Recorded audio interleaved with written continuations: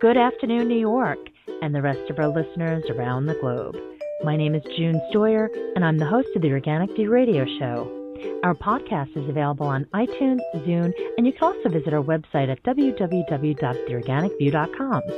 If you'd like to be on the show or would like to find out about sponsorship opportunities, please contact us at questions@theorganicview.com. Today's show is sponsored by Eden Foods, the most trusted name in certified organic clean food. When you shop online at edenfoods.com, enter the coupon code ORGVIEW to receive 20% off any regularly priced items, excluding cases. For other promotional offers, please visit theorganicview.com's website. And don't forget to check out our contest section. There have been numerous studies about neonicotinoids which have been criticized because of the perimeters used. On today's show, Dr. Christopher Connolly from the University of Dundee is going to discuss the difference between field studies versus laboratory studies when it comes to research on neonicotinoids. First, I'd like to welcome to the show my co-host, Colorado beekeeper Tom Theobald. Good afternoon, Tom. Well, good afternoon, June. We're heading into a cool period and hopefully some rain after a long, long hot spell. Thank you, Tom. And our guest today, Dr. Christopher Connolly. Dr. Connolly, welcome back to the show. So great to have you. Hi, thank you very much for the invitation. We have plenty of rain here if you need some. We always need some, but I don't think we want that much. Dr. Connolly, could you please take a moment and share with our listeners a little bit about your research? Okay, so I've been conducting laboratory experiments on the neonicotinoids on honeybees and bumblebees. And so we, with our collaborators, we built a very robust evidence that the neonicotinoids at field-relevant doses, this is what bees would feed on in the wild, around 2.5 parts per billion, actually does things at several levels. In my lab, we looked at individual brain cells, and we could see that the brain cells became dysfunctional by neonicotinoids very quickly. We then looked at how the whole brain function worked, and the brain circuits were not working properly. Our collaborators at Newcastle, Geraldine Knight, looked at individual bees and found, as you'd expect from this brain dysfunction, the bees couldn't learn and couldn't remember very well. Then taking the studies to a colony level using bumblebees, we and our collaborators have fed or provided neonicotinoids to bumblebees over 5 to 6 weeks, and found that the colonies performed very poorly on neonicotinoids compared to control. So all of the evidence from the individual brain cell where the neonicotinoid works, all the way up to the whole colony, how it affects, we have very robust evidence to prove that neonicotinoids have a seriously negative effect on the bumblebees. The problem is that most governments do not accept laboratory studies, despite the fact that these are performed under very carefully controlled conditions, so we know that the effects that we see are a result of the neonicotinoids. We can make a cause and effect relationship. Despite this, governments insist that only studies done on large scale in a field are relevant and should be considered for evidence when deciding whether they're safe or not. And of course, the only people that can afford to do these large field trials are industry or scientists funded by industry. So doesn't it almost appear as though they're setting up the research to fail? Well, the interesting thing is, if I were given a huge amount of money to do field trials, and if half of it were to be used to prove that neonicotinoids were safe, and the other half was to used to prove they were deadly, I could generate the data. The reason for this is that because the neonicotinoids work on the brain, they make their learning and memory faulty. They can't forage for food efficiently. So they become stupid. Now, if you take a stupid person and you surround them by food, then they won't starve. If you take a stupid person and make them go and find their own food, then they'll have trouble. But the same will occur with bees. So if I design my field study so that, for example, I placed my bees on a crop with neonicotinoid treatment for 2 to 3 weeks, and then I removed them to a pristine wilderness military site where there are no chemicals are ever used, and there's an enormous variety of wild forage for the bees to have, and so it's easy. So that way, the bees would be able to slowly recover from the toxicity of the neonicotinoids. And during that period, they wouldn't have to work hard to find food because it would be easy. And they could then recover. So I could design my experiment that way, and I'm sure I will show that that's not a problem. However, in the real world, this doesn't happen. Real bees, real wild insects live in one place. So they get exposed to the neonicotinoid. Then when the crop goes, the neonicotinoid actually moves through the soil and poisons the wildflowers around the crops, the hedgerows, the trees, and these all produce flower and pollen, which the bees can then collect. So actually the toxicity continues for long term if you stay in this area. It doesn't go away with the crop. And these bees will not do well. And actually, beekeepers in the UK see this. So beekeepers in intensively arable areas are having real problems, whereas beekeepers live in more remote areas sometimes take their bees to canola, which is neonicotinoid treated, for a couple of weeks, then take them back home where there's very few pesticides, and they find no problems. People in the arable areas are having terrible problems. So I could design the two field trials to give me the two opposite ends. But of course, the one where you stay put is the field relevant one because the pesticides are staying in the soil. Dr. Connolly, as you're talking, I'm thinking, and I'm thinking what you're describing is virtually the entire United States has been poisoned by these neonicotinoids, and the likelihood is long-term. But what I'm thinking is I'm finding it interesting that the regulatory system and the powers that be have set standards that can only be met by organizations with unlimited power and resources and money.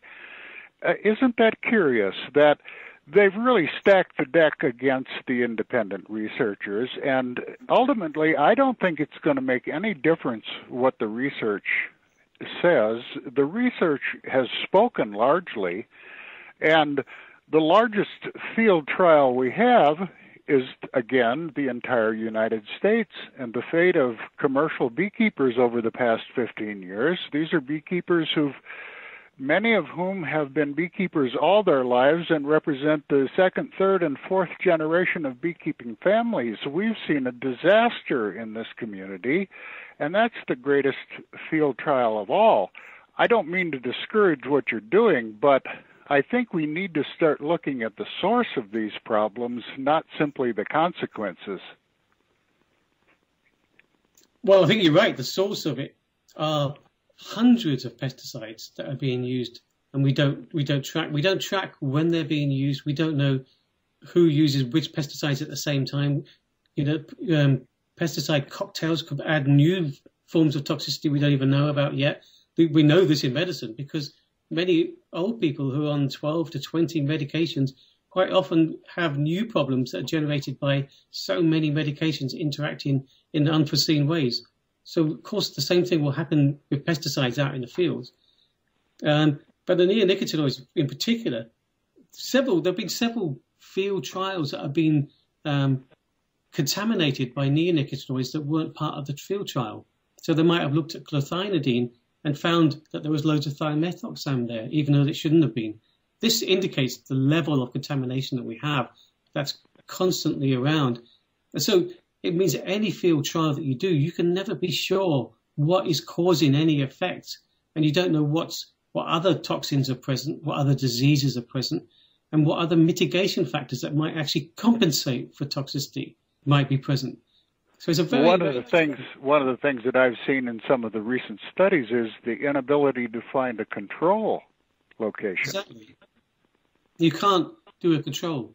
And even supposing in this fantasy world that you could find a control, your field conditions that you do your experiment on will not be the same as other field conditions. They vary so much. So therefore, the relevance would only be to that very narrow point.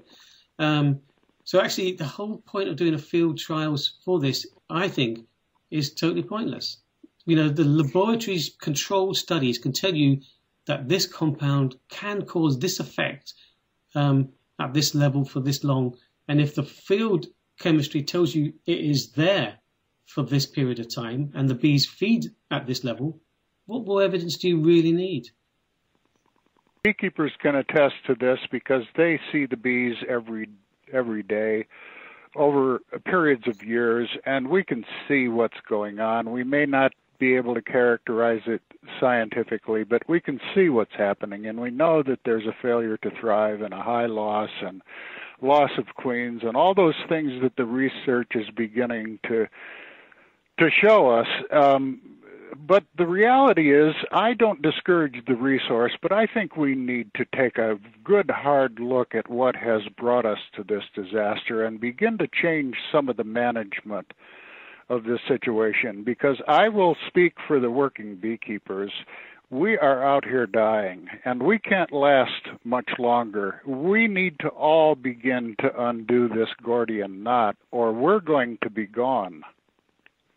Well, I don't want to say anything against beekeepers, but actually this problem is much bigger than just beekeepers' problems and honey. This is about pollination. It's even much bigger than just about pollination. If the bees and other insect pollinators don't pollinate all our food, it's extremely unlikely that we can feed the 7.4 billion people that we have on the planet. That's rising by 3 people every second. So that's a major issue. But even beyond that, even if the human race were to die out, if the bees actually provide the ecosystem services. They fertilize the plants, the wildflowers, the trees, the hedgerows that all the other animals live on. So actually the entire ecosystem would start to break down. And that's really even more serious than a beekeeper problem. I'm trying to say that isn't enough. The bees are the smoke alarm. The bees are the miner's canary. They're telling us something, and we need to start listening. Well, if you take a look at the film More Than Honey, which came out in 2013, the producer of the film, Marcus Imhoff, did a fantastic job demonstrating what the world would be like if this happens across the globe. There's a section in China where this is evident. The bees cannot thrive there, and they have to hand pollinate. And I remember when I asked him, I said, well, what if that were to happen here in the United States? And he said by the time that they collected and distributed the pollen, it would be too late. They would not be able to pollinate all the crops that they need to in order to continue to feed the people as they have been. No, absolutely. It's an enormous task. If you think about the almond crops in California, I don't know how many thousands of people that you'd have to bring in, because all the pollination would have to be done within, like a week or so. So yeah, you cannot replace the bees. And if you bear in mind that it's not a single species, so we can't rely on just the honeybee. We need the beetles, we need the bumblebees, and we need the hoverflies, because it's been shown that it's not just the quality, but also the quantity of crops are improved if multiple different pollinators visit. So we need to also bear in mind that it's extremely dangerous to put all our eggs in one basket. So if we rely entirely on the honeybee, that would be really dangerous, because we can't afford to lose the other pollinators.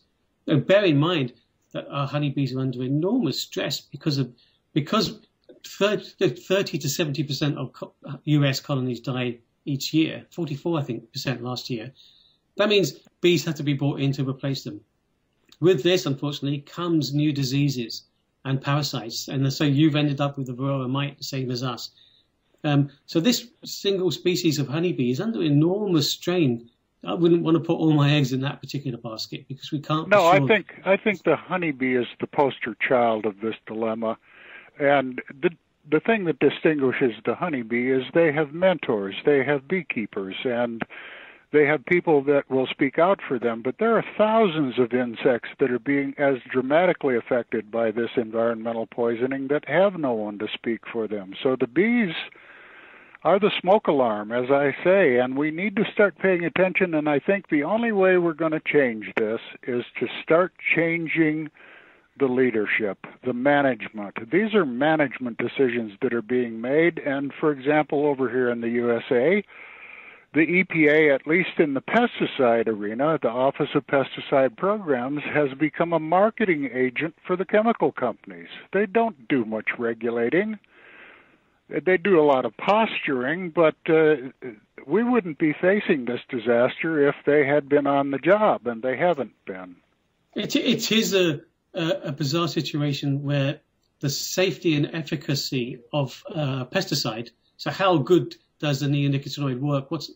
How good is it for my crop? What's the increased yield I get, or the decreased failures? And also, what's the damage? All of this evidence is provided by the producer, the industry itself. And also, this data is all confidential, so we can't even see it. And well, so the system is constructed to promote the continuation of these criminal activities. It is striking that once the research has been done, not only do we discover that the neonicotinoids are proving to be toxic to bees, but even worse and more insulting than that is they're not even efficacious for farmers. They're not improving the yields. So why are we poisoning our bees when it's not even helping our crops? It's stupid. Well, because this is marketing and salesmanship, not agronomy. This is business. There are billions to be made on these products, regardless of what the consequences may be. Yes, that would be the cynical explanation. The only one explanation you can think of is why would you do it is because of the financial income, the taxes. How else would you justify it? You can't. You can't. Well, Dr. Connolly, I just want to say thank you so much for joining us today. It's always great to hear from you. Thank you very much. Dr. Connolly, thank you for everything you're doing, and don't stop. Keep doing it. We have to do the research just as we've done, and I encourage that. Thanks, Tom. Good luck. And folks, please check out the companion article, which will appear on theorganicview.com. Thank you so much for tuning in. This has been June Stoyer with the Organic View Radio Show. Have a great afternoon.